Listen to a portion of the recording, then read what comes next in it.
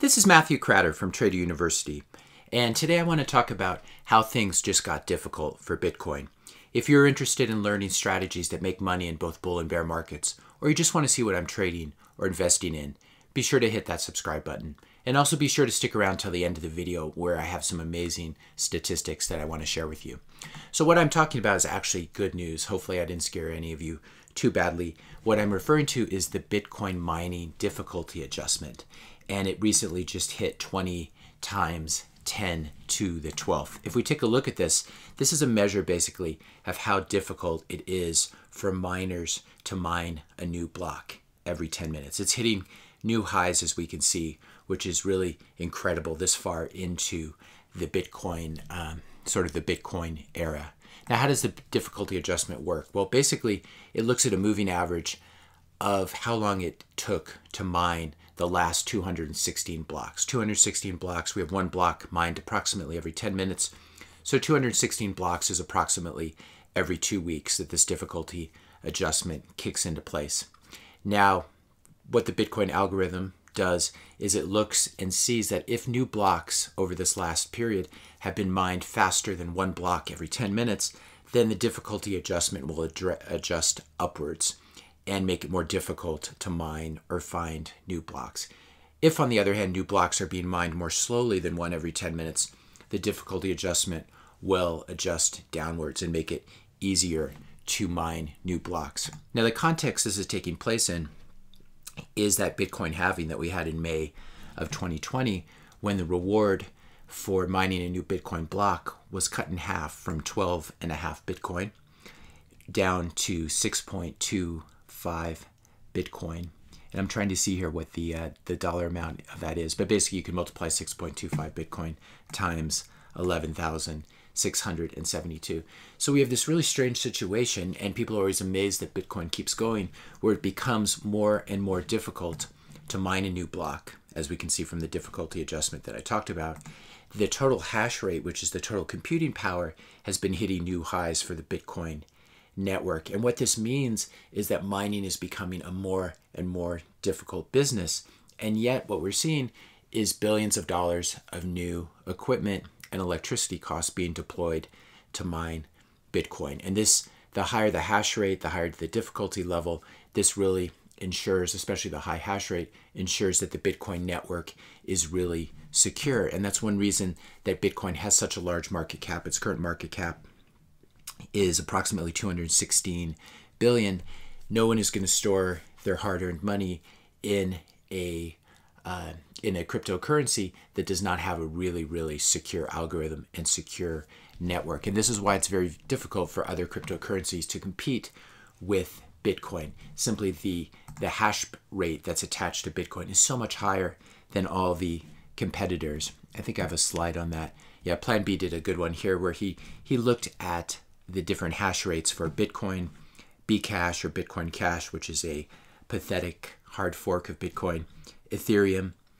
And Ethereum, it's almost irrelevant because they're trying to move to a proof of stake algorithm rather than proof of work, where you actually have miners. I have mixed feelings about this. I like Ethereum, I like DeFi. I'm not sure this is the right move though, which is one reason I've been hesitant to deploy any real capital into Ethereum. And then Litecoin. Now, Bitcoin here is measured in exahashes, the hash rate, exahashes per second. And as he points out, I'm going to make this chart bigger in a second, exahashes are 1,000,000 times larger than terahashes. So Ethereum is measured, the hash rate is measured in terahashes, and the hash rate for Bitcoin is measured in exahashes. So Bitcoin is really 1,000,000 times larger in terms of its hash rate than Ethereum. Now, only one of these has increased exponentially since 2018. We can go through and look at these charts. So there's the Bitcoin hash rate, as we saw, hitting new highs, actually hitting new highs exponentially. Bitcoin Cash, Bcash, is just dead in the water. It has a much lower hash rate than Bitcoin itself, much less secure. And you can see here how it chops around. The Bitcoin hash rate chart is very steady and doesn't have as many periods of sideways motion, and has been hitting new highs over the past few years, unlike Bcash. Ethereum is not even back to where it was, or it's almost back to where it was in early 2018. But again, its hash rate is an order of magnitude lower than Bitcoin. And then Litecoin is almost seems to almost follow a cycle here. There's no hitting new highs, and it's at a much lower rate. It's in terahashes instead of exahashes as well. Now, I also want to take a look at Bitcoin's monthly chart.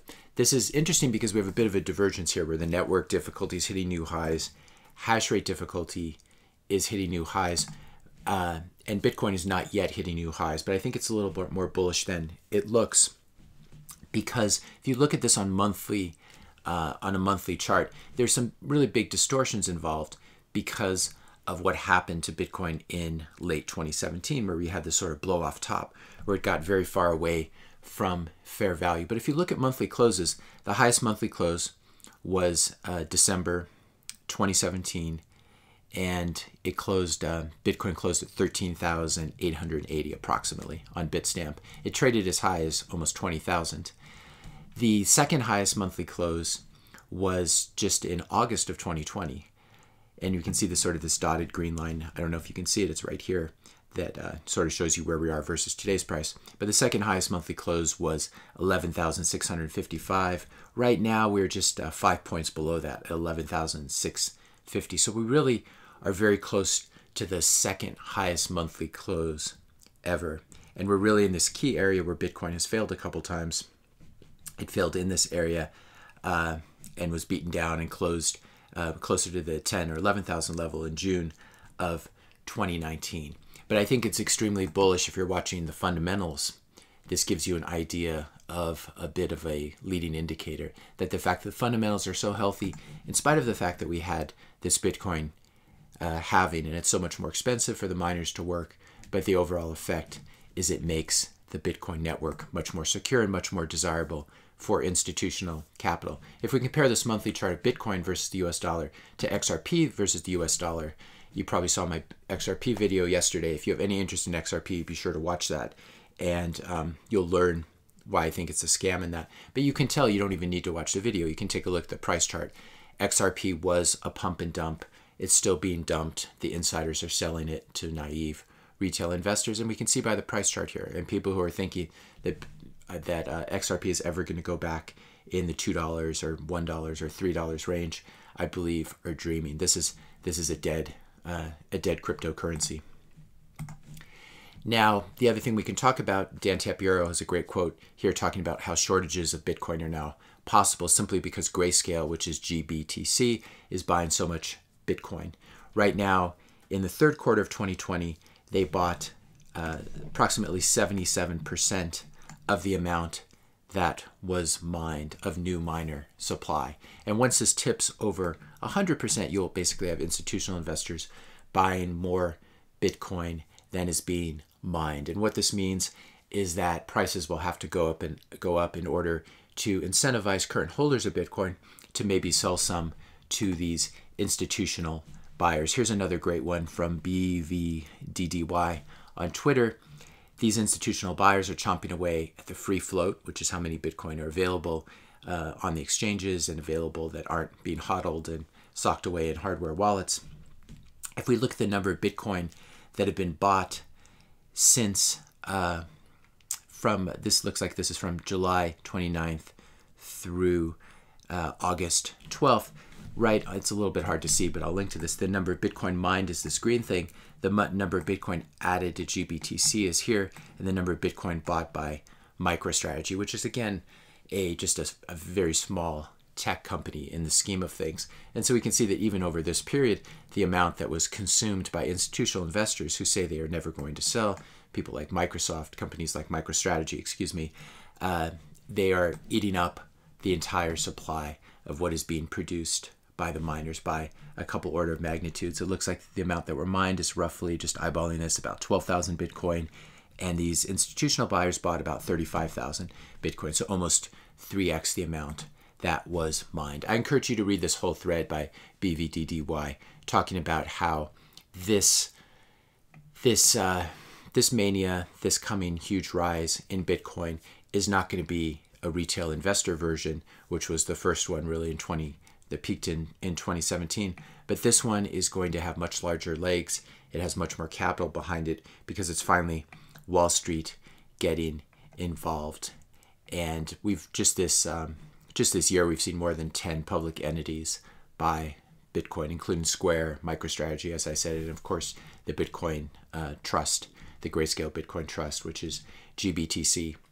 Now, on top of all of this, the Fed has now decided to start expanding their balance sheet again. At least it expanded this last week, as evidenced in this tweet, boosted its balance sheet by 77 billion. So the balance sheet's been somewhat flat really since May, but it looks like if this new fiscal stimulus bill is passed, and it certainly will be passed if not before the election in the next couple of days, but certainly after the election, the Fed is going to have to monetize all the new debt produced. And as we've seen, this has extremely bullish effects on both gold, Bitcoin, stocks, real estate, risk assets in general. But Bitcoin really has this confluence, this coming together of this macro backdrop of money printing, combined with the supply shortages caused by the May 2020 halving, as well as the very strong fundamentals in terms of the hash rate going up.